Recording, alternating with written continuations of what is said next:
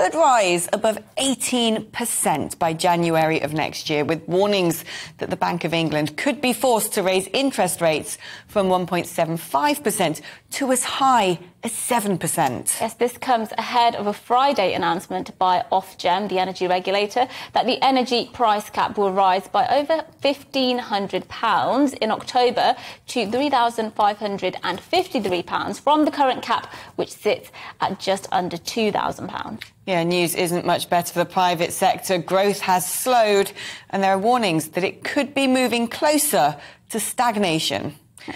Joining us now to discuss this in more detail is our economics and business editor, Liam Halligan. I mean, Liam, the whole lot looks like a sort of runaway train, a cocktail of economic disaster. I mean, is there any light at the end of the tunnel? The first thing I was going to say was, let's keep our chins up.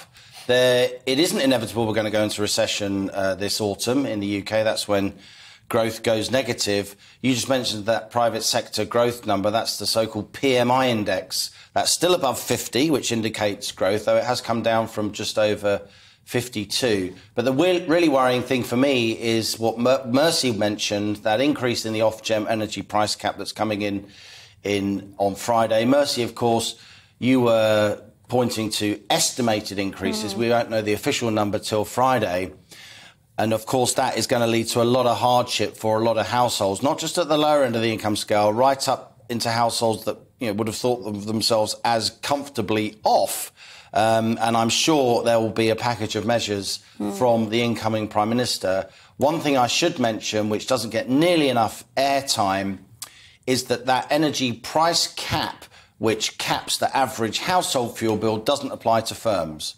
So firms have to take the full brunt of those wholesale energy price rises. Now, a lot of big firms can look after themselves. They can buy energy on forward markets. They can use they can get involved in wholesale energy markets themselves. It's the small firms, the pubs, the retailers, the restaurants, the laundrettes. They're the ones I really worry about, because they've just got to ring up and try and do a deal with an energy company like all the rest of us. Yeah, and in fact, I was recently getting out a new energy tariff, but for the fact that there was one, 3,000 something price tariff, the next one down, the second cheapest was over £7,000. Yeah. That's what was on offer. So that's what, a household like mine is facing. God knows what firms are facing. I do want to talk about this help that you say is on offer, and more help that will be on offer, hopefully, when the new Prime Minister comes in. There's that £400, isn't there? Talk to us a bit about that.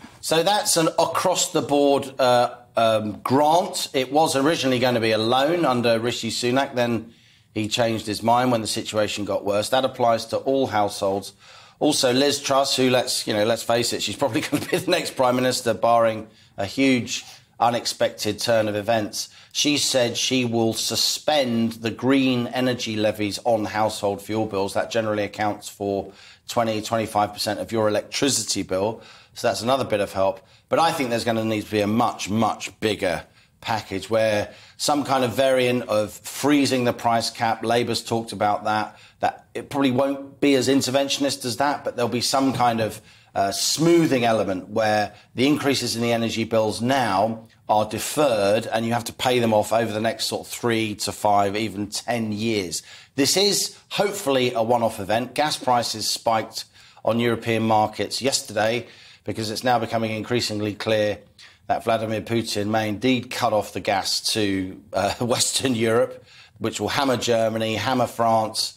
But also, we are at the end of that European gas complex. I often hear said, we're much less vulnerable. We're not. OK, there's a wholesale price for gas. And if Putin turns the gas taps off, Western European gas will become extremely expensive.